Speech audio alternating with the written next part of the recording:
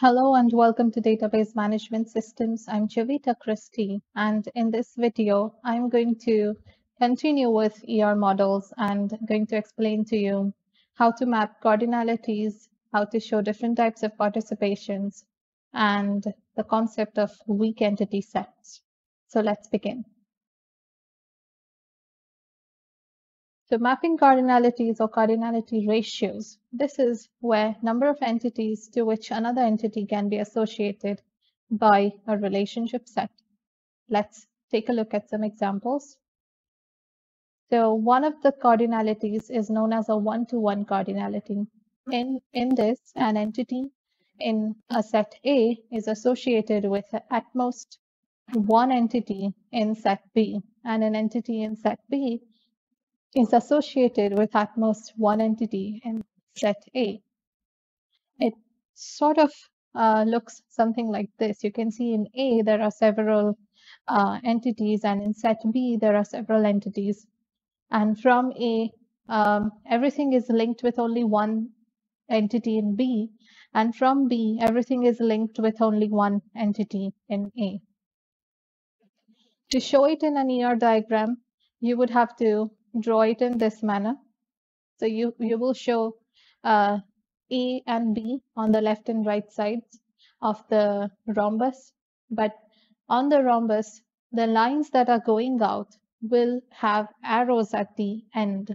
These arrows will show that it is a one-to-one relationship. Next, we have a one-to-many relationship. So this is where an entity A in set A is associated with any number. Any number could mean either 0 or more entities in B, but an entity in B will be associated with at most one entity in A. So it would look like this. In this diagram, you can see that each and every entity from A is associated with multiple entities in B. For example, A1 is associated with B1 and B2, and A2 is associated with B3, B4. So you can associate with as many as you like, but from this side, every entity is associated with only one entity. For example, B1 is only connected with A1, and B2 is only connected with A2. Sorry, again, A1, and B3, B4 are only connected with A2. So this way, when you show something, it is a one-to-many relationship if you look at it from A to B. And so also you have a many-to-one relationship. So this is where you will be looking from the opposite direction, from B to A. And so the definition of many-to-one is opposite of one-to-many. It says an entity in A is associated with at most one entity in B, and an entity in B can be associated with any number, 0 or more, of entities in A. And so there's a diagram for it in which several entities of A are present, and they are associated with only one entity in B. But from B, every entity is associated with several entities in A. So that's a many-to-one relationship. And to show that in a diagram, we do this. Now, notice that one-to-many and many-to-one are nothing. They are similar, just opposite of each other. So opposite in the sense it depends on where you look from. So if you take these two sets, and if you're looking from A to B, then it's a many-to-one relationship. But if you're looking from B to A, then it's a one-to-many relationship. So whichever side the one part of the relationship comes, that should have an arrow. So because it's many-to-one, on the one side, that means on the right-hand side, there's an arrow. If it's one-to-many, then this arrow that you can see after R would be on the left side. The next type of cardinality is a many-to-many cardinality, where an entity in A is associated with any number of entities in B, and an entity in B is associated with any number of entities in A. So this is where you can just connect anything with anything. There are no rules applied anywhere, and that would form your many-to-many cardinality. For this, in the diagram, we show the two lines with relation R without any arrows. That would ensure that it's a many-to-many relationship. Now, the next thing we are going to see is how to show different types of participations in an ER model. The association between entity sets is referred to as participation. And there are two types. One type is a total participation, where every entity in E participates in at least one relationship in R. And there is a partial participation, where if some of the entities in E participate in a relationship in R, then it's a partial participation. Now, look at this diagram. Here, if you look at A, then with A, there is only one thing that is not connected. A1, 2, and 3 are connected with something, but A4 is not connected. So you can say that A is having a partial participation in relationship with B. But if you look at B, then all entities of B are connected with something in A. And so you can say that B is having a total participation in this relationship. And we can take a look at another diagram here. Here you can see that both the entities are totally participating in the relationship. And that is what participation is.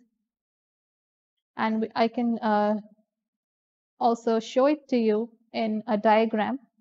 So when you have a relation between a teacher and a student, then between the teacher and student, let's say that every instructor is not teaching some student. It's possible there are some instructors who are only doing some research work, not associated with students.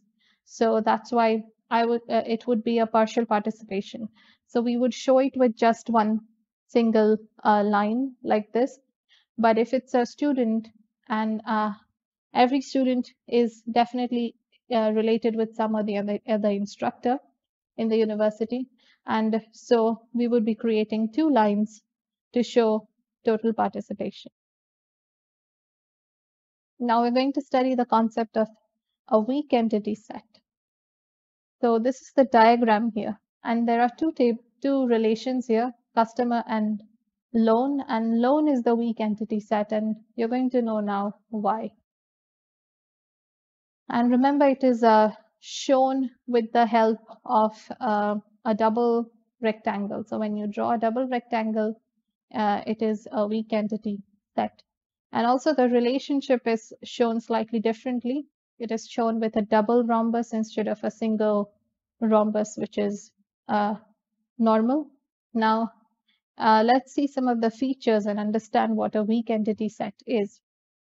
So an entity set that does not have sufficient attributes to form a primary key is termed as a weak entity set. And this could happen. There might be some tables with you in your database where there is no primary key available, because no matter what combination of columns you take, it does not form a unique combination.